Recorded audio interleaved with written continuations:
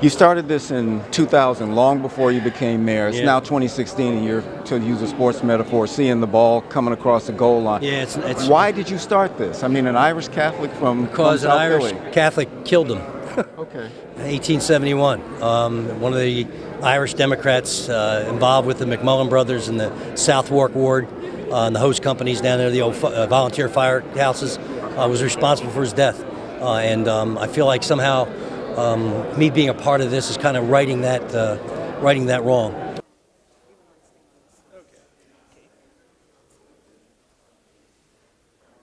The only thing I could say is finally. Seems like it took forever to get this done. I think I learned about Octavius Valentine Catto, I think in 1999, 2000. Started in earnest the effort probably in 2002-03 to accomplish this. And it was a very difficult struggle. Actually, we've lost some folks. Mr. Jumper is no longer with us, and he was there at the beginning. And hopefully he's smiling up there. But not since 1923 has there been any new statuary on the City Hall apron.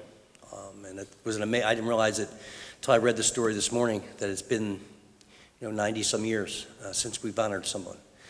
This individual, has been worthy of the honor since 1871, when he was taken from us at 9th and South on Election Day, simply trying to exercise his franchise and to bring other people to the polls. His first foray into public life was a standoff with a trolley car operator on Pine Street in the 1860s, where he had the audacity to enter a segregated trolley car and refused to get off. The operator of the trolley car was so upset with his possibility of losing his job for having a black man on the trolley car, derailed the trolley car on purpose, took the horses away, and OV sat there for a couple days while people came and learned about what segregation and prejudice was about. You know, when you were African American in Philadelphia in those times, you could be wearing a Civil War Union uniform and not be able to ride on a trolley car. Your family, if you were wounded in the Civil War and you were at the military hospital, could not get on the trolley car to visit you. When you think about the struggles of the 1960s and the civil rights movement, and you see what people went through, having their heads split open and dogs sigged on them and water cannons held against them, you realize that the struggle is not the 1960 struggle, it's a struggle from the beginning of this country.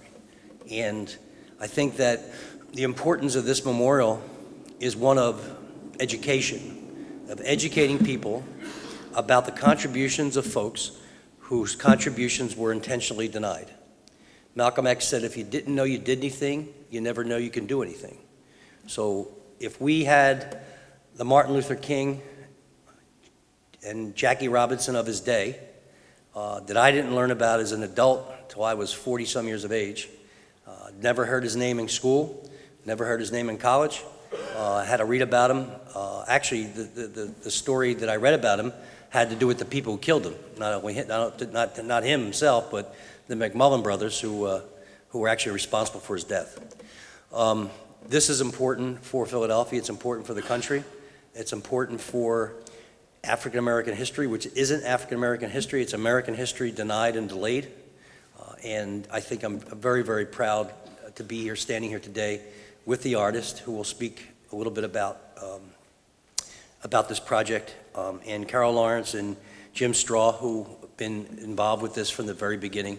And again, a lot of patience, a lot of effort has gone into this, and I am just so proud to be standing here today. So thank you very much, and well, I can't wait to see this. I can't wait to see this. I thought I'd never see the day, but here it's coming. So who's up next? Jim? Yeah. Jim Straw. Thank you very much. Good morning, everybody. What a glorious day.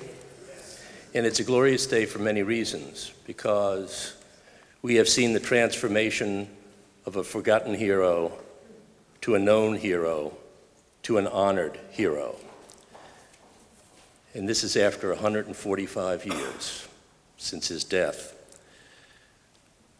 Without the passion of Jim Kenney and his commitment to see this project through, nothing would have happened. Instead, he sparked the creation of the Octavius V. Catto Memorial Fund. Our first meeting was in 2003. By 2005, 2006, we were organized. We recognized that no one would donate money to the creation of a memorial unless they knew about that person, and he was still a forgotten hero. So education and outreach was important to us. We started that process under V. Chapman Smith, who is with us this morning, and we started the fundraising process. Our first public announcement was in 2006. Our first check arrived from the Union League of Philadelphia, and we were off and running. One of the important things is that we needed to know that we had the funds in hand or committed to begin in earnest the search for a sculptor. So in April of 2008, we convened a jury, an extraordinary jury of individuals from around our region. Mo Brooker, artist and educator, Mo's here this morning. Lisa Trumper Hanover, the director of the Michener Museum up in Doylestown. Joe Rischel, who needs to say more about Joe? He is the curator par excellence at the Philadelphia Museum of Art. Helen Shannon, professor of the University of the Arts. And Leslie Graves, entrepreneur, civic leader, and collector. And we had at our sides the city of Philadelphia and many of the department heads along with us. The jury deliberated. Artists were invited to submit their credentials. A short list of artists was given a modest commission to develop their concepts into a schematic design. A second round of development phase was initiated, and ultimately, the jury unanimously recommended to the fund that Branley Cadet should receive the commission for this important work of art. And without further ado, I would like to introduce Branley to you all, and he and the mayor will unveil his remarkable work of art. Branley.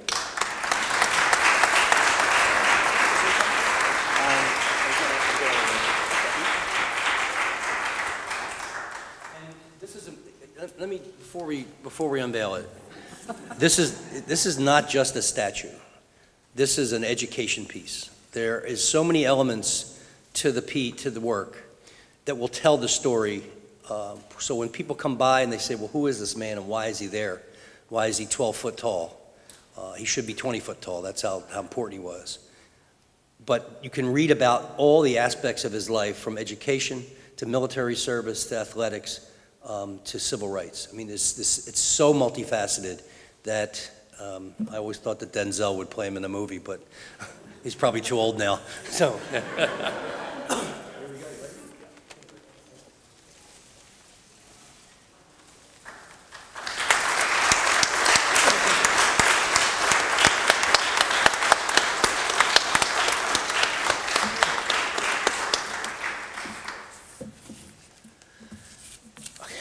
First, thank you all for coming to this unveiling.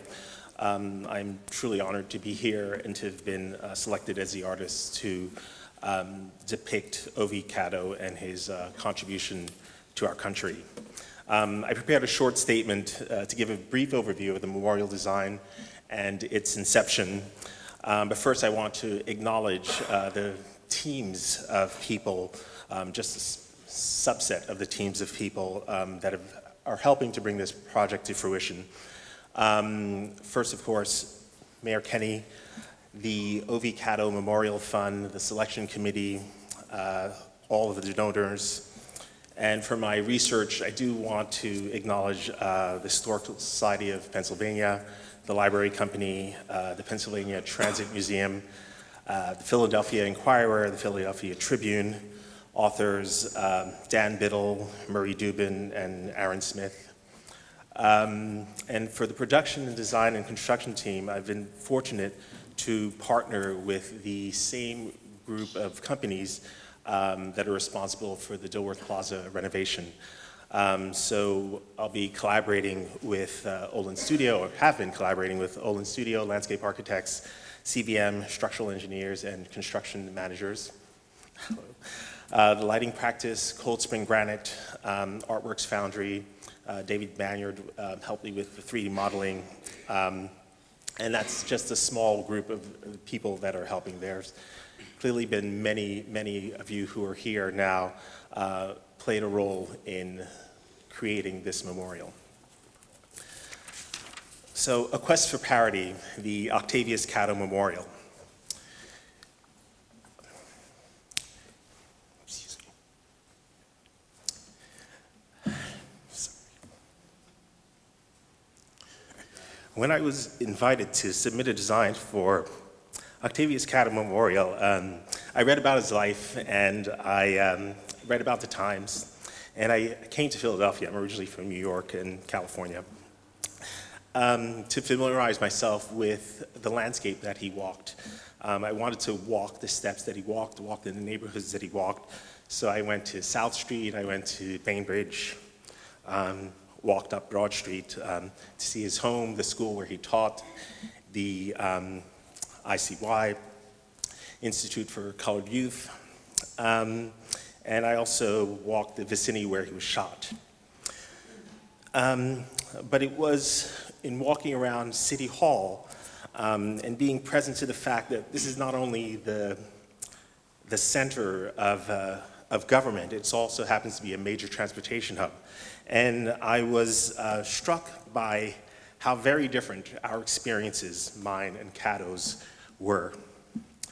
Octavius Catto, for the most part of his adult life, could not vote or ride freely in mass transportation. I, on the other hand, can now freely use mass transportation and vote.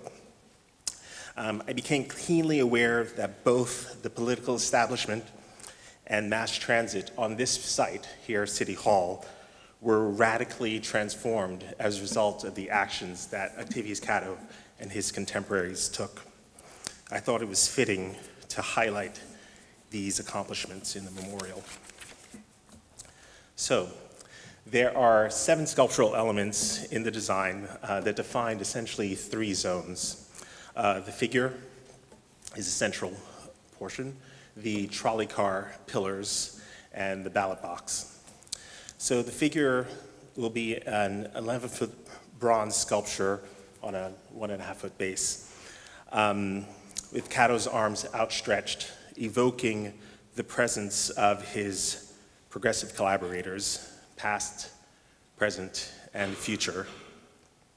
He looks to a yet unseen but sensed, sensible, just future and acts to interrupt the divisive forces that plagued our nation.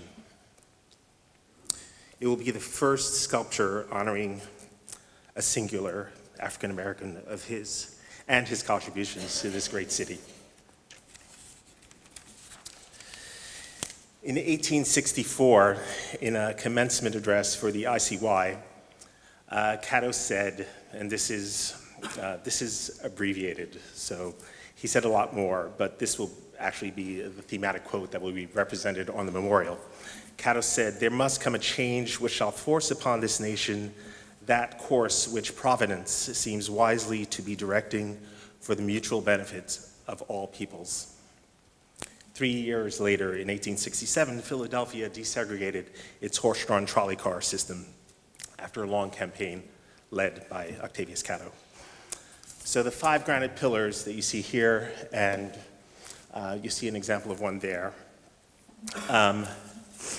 will highlight various aspects of Octavius Catto's life. The pillars are truncated and arranged along a curved line to reflect the mutable nature of seemingly fixed social policy.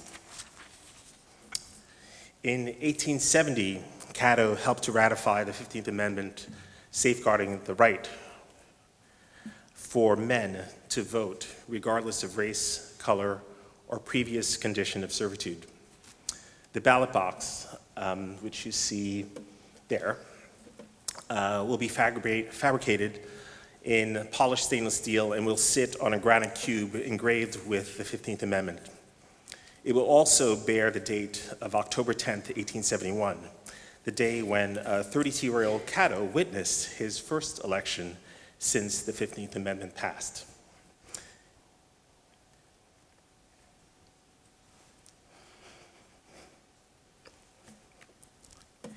Many black men were violently attacked and killed that day, trying to exercise their newly acquired right to vote.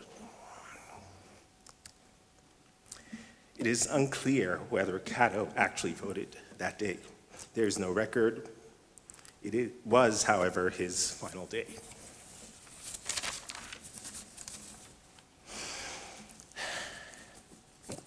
In my life, I've had the luxury and privilege to vote unhampered by threats of violence.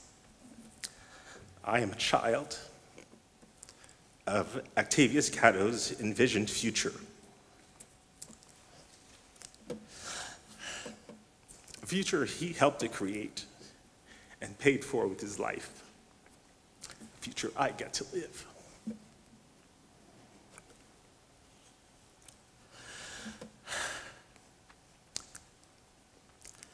The work of public art is never manifest by one person alone. As it takes a village to raise a child, so too does it take a collective to cause a civic movement, to right unjust laws, and to create a memorial. All of us play a role in moving the clock of social progress forward. May we all, like Octavius Catto, be honorable custodians of our children's future. Thank you.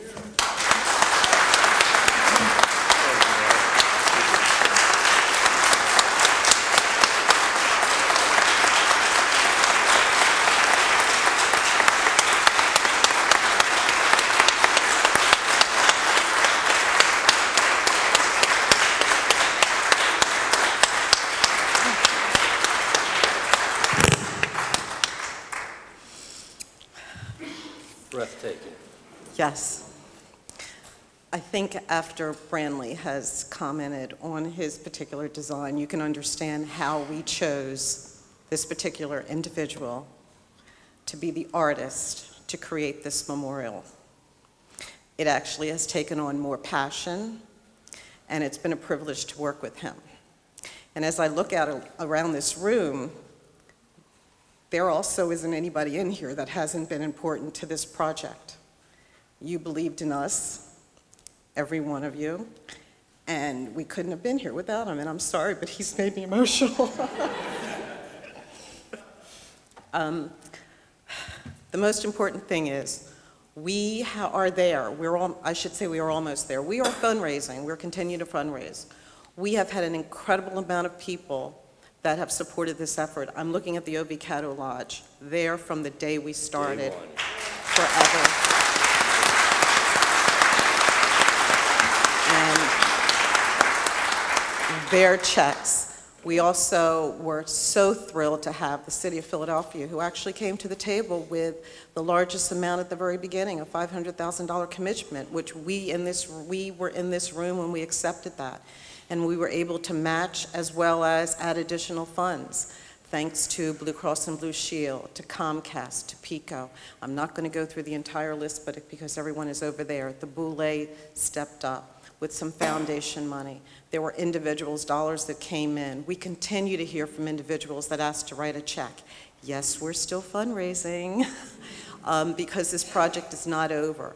But the most important thing is that it is an effort that everyone has taken on, along with the educational component. Our mayor talked about that. We'll go beyond the sculpture installation at the southwest corner of City Hall, but we continue on. Leslie Graves will support our efforts on the fundraising. We'll be reaching out.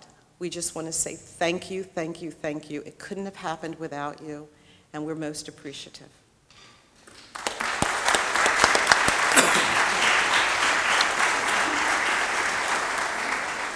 Well, thank you very much for attending, and I am confident that on October 10th, 1871, he voted. I'm sure he did. And to the gentleman from the lodge, from OV Catto Lodge, thank you so much. OV. Thank you. But it's not only Catto, it's the entire group of folks, of free blacks in Philadelphia who were highly educated and some of them very wealthy and accomplished. There's a whole group of people around the Mother Bethel area that really were major influences and major impactors in our country's history that were torn out of the history books. I mean, we're not talked about. We were not educated about them. Because I honestly believe that if you know the history and contributions of every group, you'll have a better chance of respecting every group because you know what they've done. I've always said that the most patriotic, and we're starting to lose them every day, we're losing 400 or 500 a day, World War II veterans who are African American are probably the most patriotic people in the country's history because they went overseas, they served their country, they put their lives in danger, and then they came back to Jim Crow and segregation and still maintained that hat on, that baseball cap on with their military service insignia, and were patriotic and continue to be patriotic to the country. So I think it's really important that we acknowledge and honor that. So with that, I'd like to thank everybody for coming. I can't wait to actually open unveil this site and cut the ribbon. And I want to thank you all for being here today, so thank you.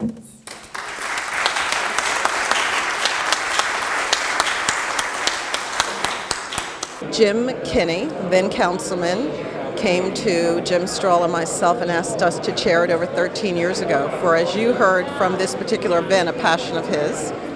And from that point, we've been focused on making sure that this happened. Now, during that 13 years, was there ever a doubt that this would ever happen? There was never a doubt. It was going to happen. It's interesting, over 13 years, obviously so much happens. There were problems with the economy. We'd pause on fundraising, we'd come back. But the mission, we never moved away from the mission. Absolutely never.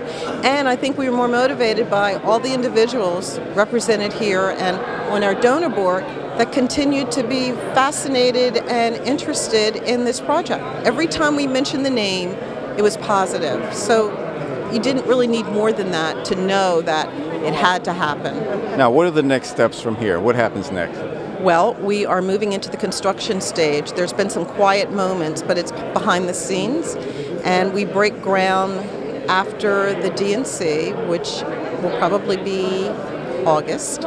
And by the end of the year, we will have a piece of the southwest corner apron of City Hall. I feel like somehow, I feel somehow that maybe I'm in a past life I had something that was involved in some way. I mean, it's a kind of strange concept, but there was this compelling need for me to rectify the injustice that was done to him, and the fact that his contributions were ignored and not known by the general public for so long. I mean, we actually found his grave out in Colwyn. Actually, there were 5 cemeteries. This is amazing history. There were 5 cemeteries in Philadelphia that were African-American cemeteries. It was Lebanon, Olive, Stephen Smith, Eden, and another, I forget. No, they all were taken for public works projects.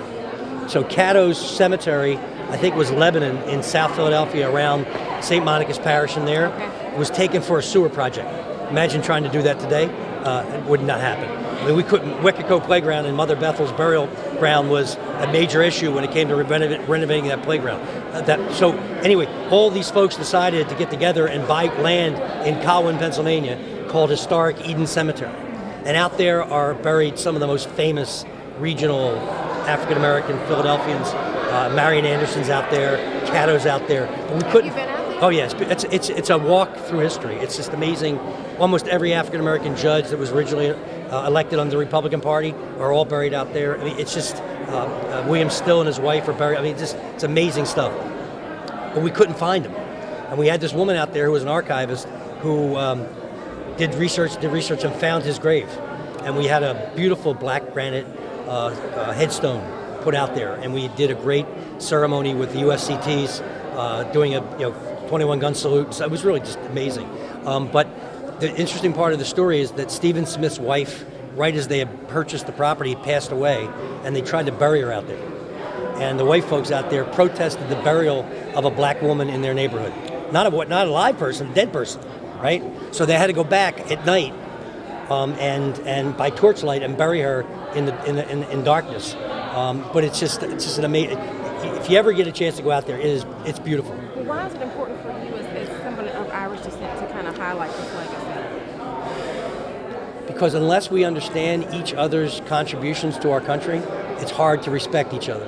And as long as we can understand that the Cattos of the world existed, and that the Richard Allens existed, and the Absalom Jones existed, and all those folks had their contribution to our country's progress, then we can perhaps, little white kids and little black kids and little Hispanic kids can understand each other's culture and history and respect each other better than we do today.